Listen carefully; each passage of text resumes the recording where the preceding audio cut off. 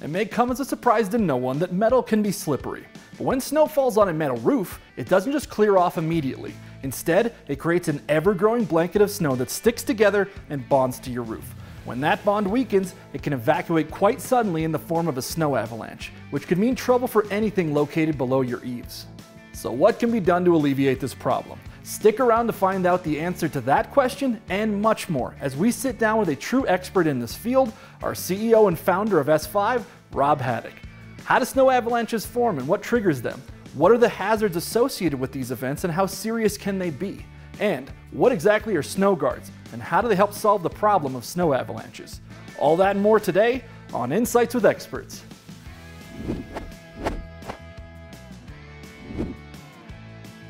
So winter is upon us, and with that means the snow is coming too. So let's talk a little bit about what that means for metal roofs. What exactly is a snow avalanche? How do they form? And what exactly triggers them? Well, a snow avalanche is a lot like a ground avalanche. Sure. What happens is that there is a downward force as snow builds up on a roof. The weight of that snow, it's one huge mass on a roof, so it's all kind of glued together. And that downward force translates into a vector force, also known as gravity loads, or drag loads. All those terms are pretty synonymous.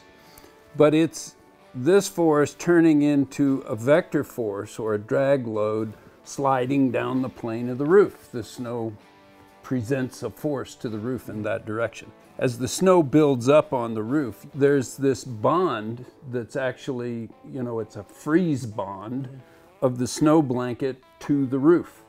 And so that's why it doesn't just slide off as soon as it hits the roof. And what happens next is that when the sun comes out, the rays of the sun shine through the bank of snow. Now, these are the invisible rays that warm objects, okay? And the blanket of snow is somewhat translucent, and those rays pass through the blanket of snow and start warming the roof below. Now, this can happen even when ambient temperatures are well below freezing, because it's the roof below which is insulated now by that blanket of snow, and it's getting warmer from radiant energy from the sun. Absorbing all that temperature, And it warms up to a point above freezing, and now that snow blanket, where it's adjacent to the surface of the roof, starts to melt and thaw. When this vector force exceeds the resistance in the adhesion of the blanket to the roof, it lets go. And it lets go typically all at once. It can be a rather dramatic kind of effect, and it could result with a disaster. It depends what's below the eaves of the roof. It can damage expensive landscape. It can damage roof elements like gutters and other roof flashings and things like that. In addition to that, it can be a pain in the neck.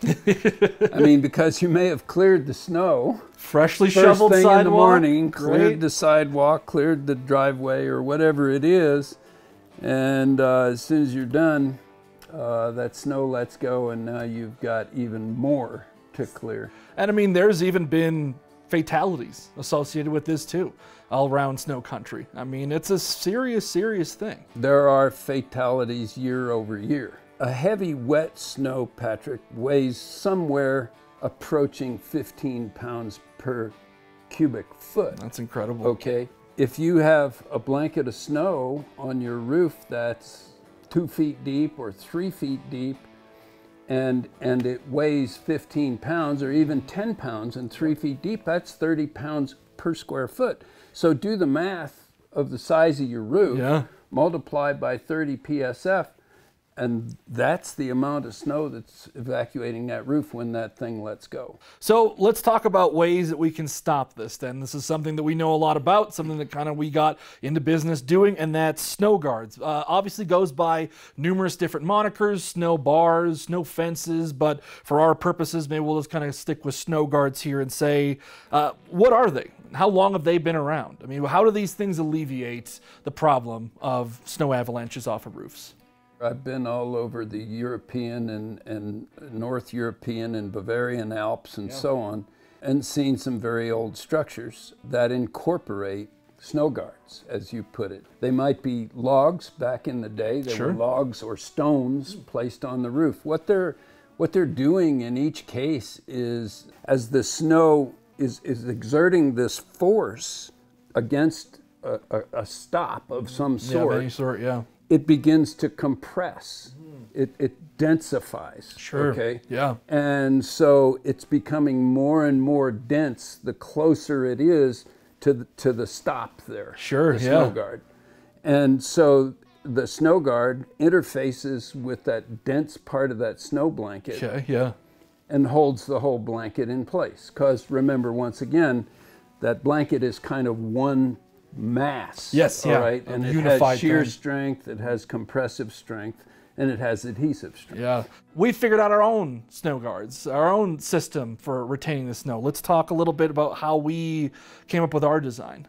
We rarely use logs anymore in modern architecture, and we don't use stones much anymore. Go figure. But the principles are the same. So there are two types of snow retention or snow guard systems. Yeah. One are continuous rails, as we see here, and those are the type that our company produces. The other type is an individual, analogous to the stones now. Sure. It's an individual something that's placed there. It kind of peppered all over the roof. Sure, just spread across. Or in rows, but staggered or whatever, kind of randomly placed. Now, we only use the continuous rail type system, or continuous fence, you might call it, because we believe it's more calculable, it's more predictable in its behavior than individual cleat devices, and all our systems are mechanically attached. Sure. Yeah, and I know some of those single ones that are spread across, those can be done with adhesives. And sometimes adhesives don't work so well on metal roofs in cold weather.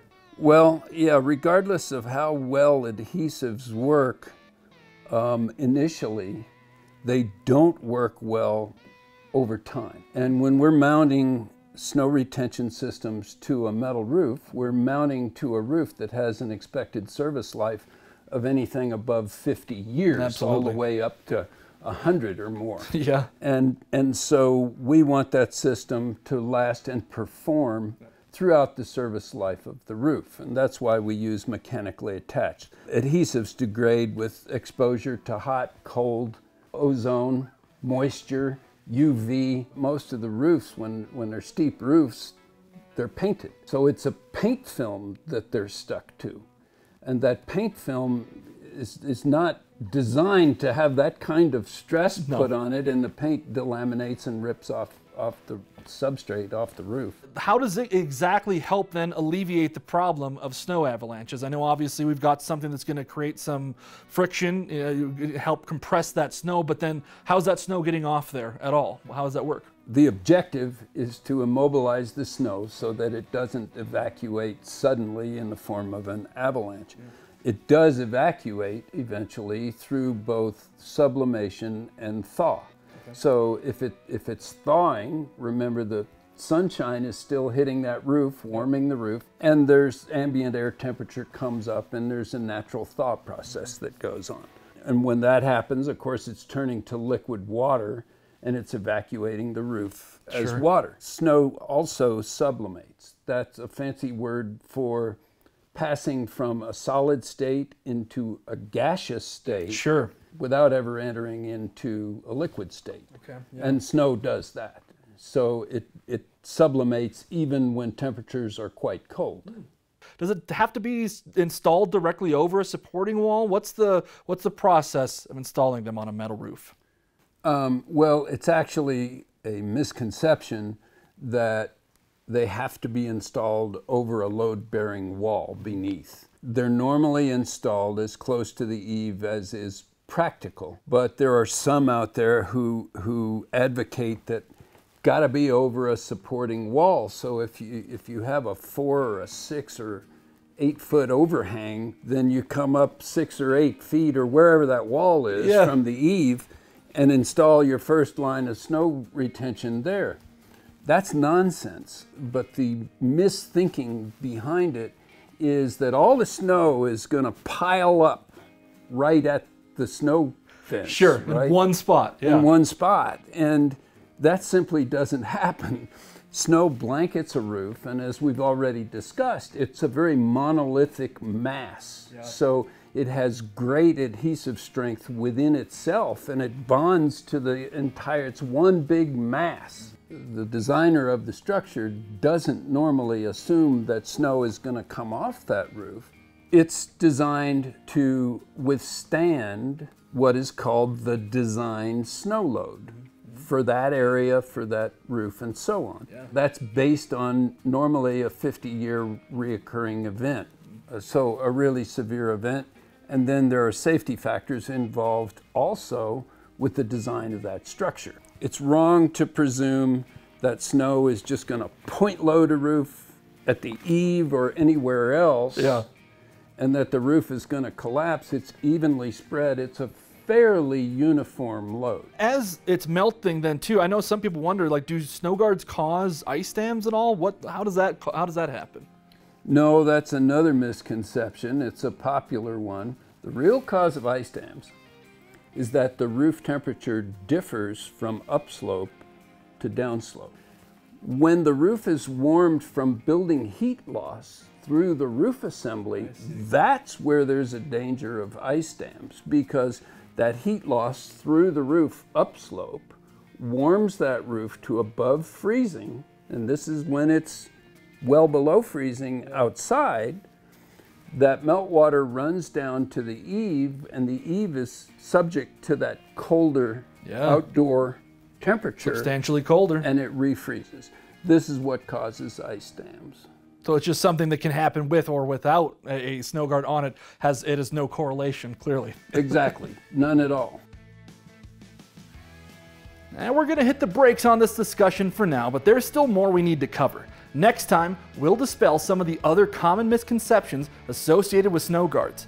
Rob will also talk about some of the key things to be aware of when you're looking for the right snow guard system for your roof. Hit that subscribe button and ring the bell so you don't miss part 2. And if you got any questions or requests for upcoming video topics, remember you can just drop us a comment below, because we'd love to hear from you. We'll see you next time.